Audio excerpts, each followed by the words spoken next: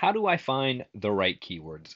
This is a question almost everyone asks themselves when first starting Google Ads, and it's one of the most important factors in Google Ads that determines long-term success. If you don't have the right keywords, there is a massive chance you will lose money. Now, in this video, I'm going to walk you through how to find keywords that produce results.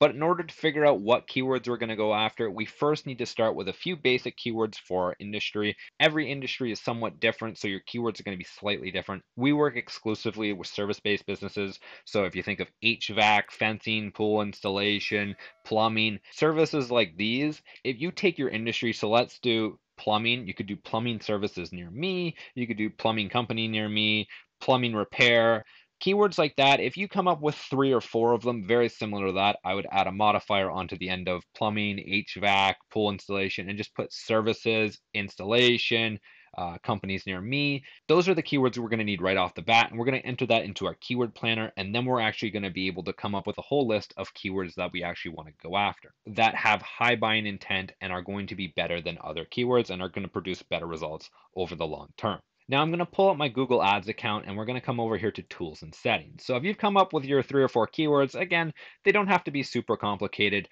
The keyword planner right here is where we're going to, and then we're going to hit discover new keywords. Now this is super important. Please do not skip this step. If you do, you're not going to have the correct data.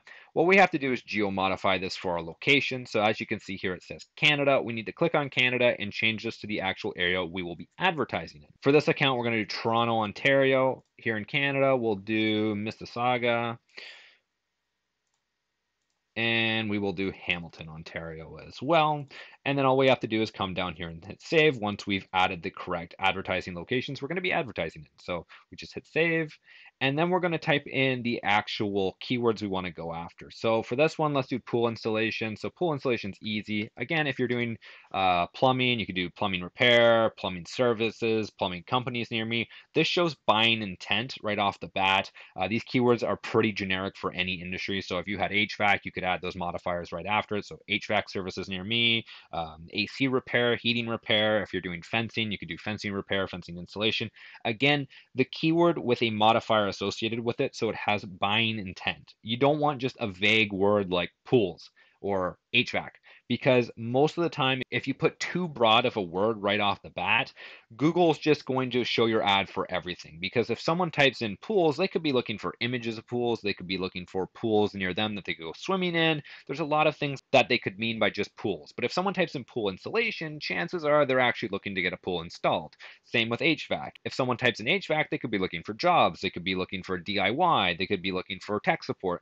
There's a whole bunch of stuff that they could be looking at other than actually buying your service. So it's very important to put these buying modifiers after it and show high buying intent. So for this one, we'll do pool installation. We'll put fiberglass pools, which is a type of pool if you're not familiar with it, fiberglass pool installation, and we will do in-ground pool installation.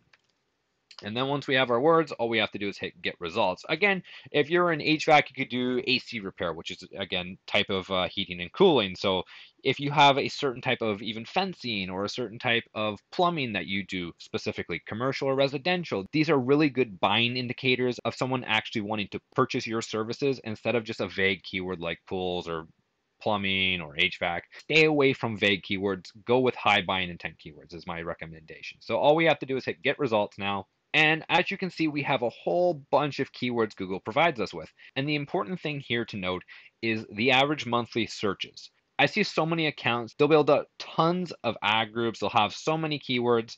And the issue with that is if there is no monthly searches, it doesn't matter how good your ad is. It doesn't matter how big your budget is. Your ads are not going to show because no one is searching for them. So it is very important that we find keywords with search volume behind them.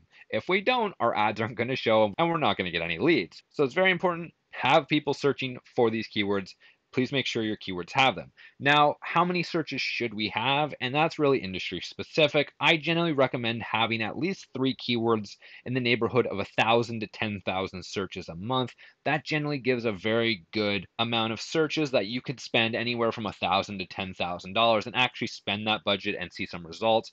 Anything less than that, you might be struggling to actually get impressions. But then again, there are exceptions to the rules where some clicks may be really, really expensive, so you won't need as many searches, and the opposite could be true. They could be really cheap and you'll need more searches. So it's up to you. But I would recommend for most service businesses, you want at least 3 keywords in the area of 1,000 to 10,000 searches a month. That way you can have sustainable leads coming in month after month, and you're going to be happy with your account. Now, I don't worry too much about top of page bid, low range, and high range unless we're determining the maximum cost per click. If you're doing a maximum click strategy, this is important. I would recommend averaging out the highest two numbers. So I'd probably take $15, add that up with $4, and you should be bidding somewhere around $10, even $11 if you're doing the maximize click strategy. But this was on keyword research, so we're going to kind of skip that part.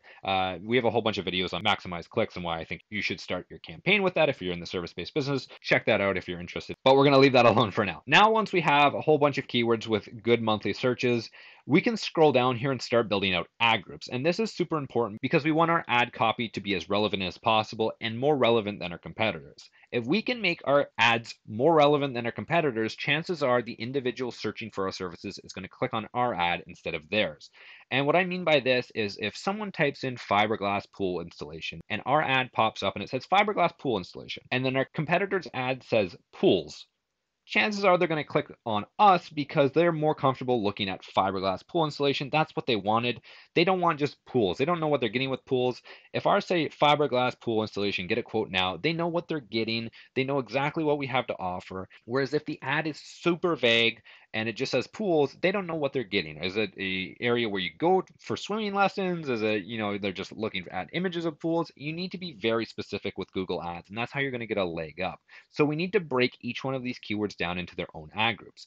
I recommend building out a spreadsheet like the one I have here. So as you can see, these are going to be all the keywords we're going to be adding to these ad groups. So we have the pool installation ad group, fiberglass pool installation ad group, vinyl and in-ground pools ad groups. Again, this is all going to be unique to your circumstance. So if it's HVAC, you could do AC and heating. You could do HVAC services. You could do HVAC repair. These all could be different ad groups because the actual keywords are very different and they all need their own separate ad.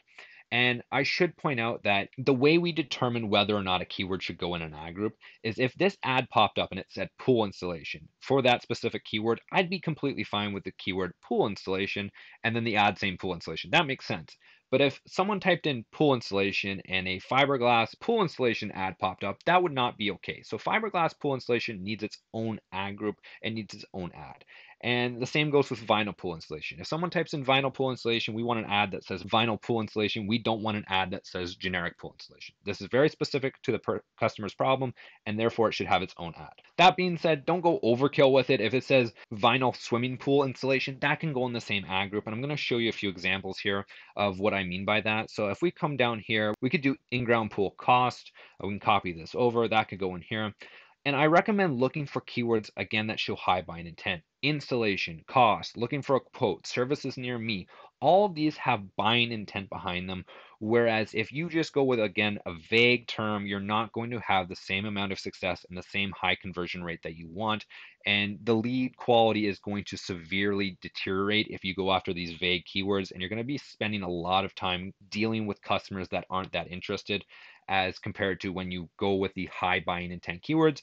Most of the time, they are a bit more expensive when it comes to cost per click.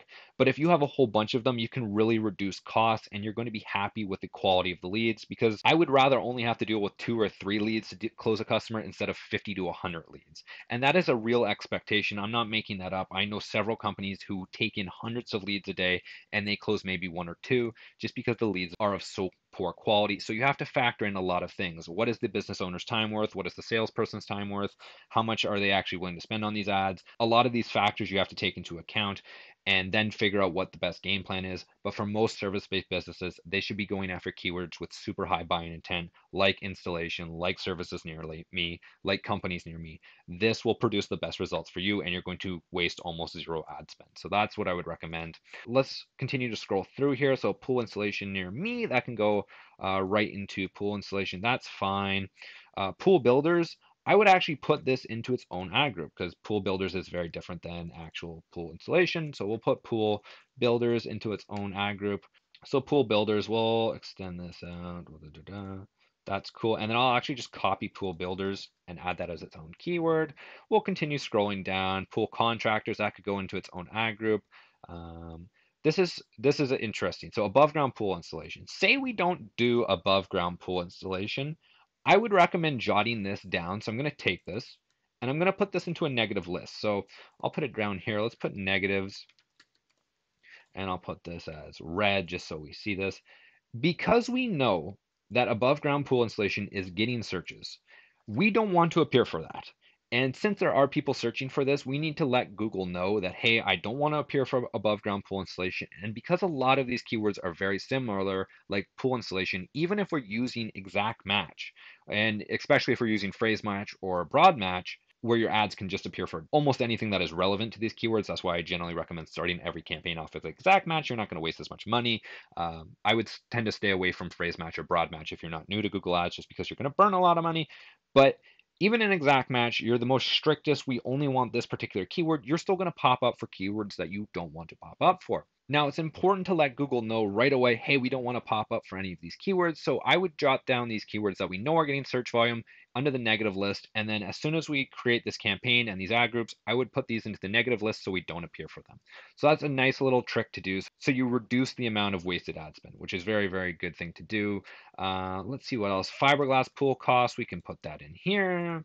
And then I would go through and I would build out these ad groups. Now, not every ad group is going to have tons of keywords. It might have, 2, 3 keywords, and you could have upwards of 10, maybe even 15 keywords if they're all relevant and they're all getting searches. Now, I don't generally recommend putting a ton of keywords into every single ad group. Google Ads has really switched to an automated strategy where it has a lot of control, even with exact match, so you can appear for a lot of stuff. So you don't have to go crazy with these keywords, but I would recommend putting as many relevant keywords into these ad groups as possible. And someone typed in fiberglass pool installation, it's in an ad group that says fiberglass pool installation, and your ad says fiberglass pool installation. That way, our ad and our message is as relevant to the customer as possible. Our click-through rate is going to be sky high. Our costs are going to be much lower than the competition, and we're going to have a better quality score. We're going to be able to actually get more leads than the competition, and Google Ads is going to be profitable for us. So I would go in, I would build out all these ad groups to the best of my ability, and then I would create these ad groups, and then I would run them and test them and see what is going on. And what's really important is to actually go in and optimize these keywords. And what I recommend doing for keywords is once they have 10 clicks, making a decision on whether or not you're going to keep this word. So if vinyl pools is doing really well, it has 2 conversions, and we normally aim for a 20% conversion rate, so 2 out of 10. Once it has that, I would say, hey, is this cost per conversion good? Is it not good? And then make a decision on whether or not to pause it or keep it going. So if you want to pause a keyword, all you have to do is hit pause. If you want to enable it and keep it going, just leave it as enabled. It should be green by default.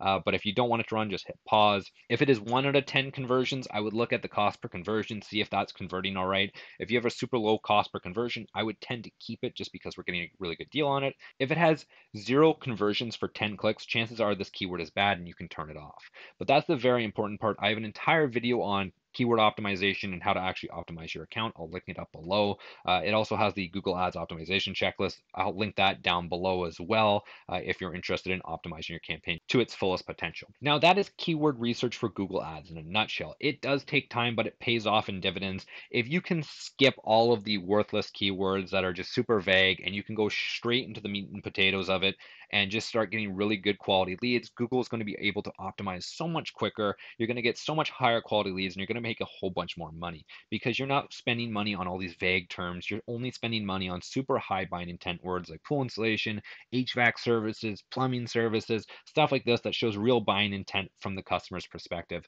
So you should be far ahead of your competition. Now, I do have one massive favor to ask from you, and if you like this video at all, please hit the thumbs up button. I put a lot of time and effort into these videos, and I really enjoy doing them, and it really helps with the Google algorithm and allows my channel to grow much faster than it would if you didn't hit the thumbs up button. If you didn't like the video, you can give it a dislike. It's up to you, but I would really appreciate the thumbs up. If you have any comments, questions, or concerns, leave a comment down below. I'd love to hear from you guys. Other than that, you guys have a wonderful day and take care, and check out the Google Ads optimization checklist if you're looking to improve your Google Ads account. Take care.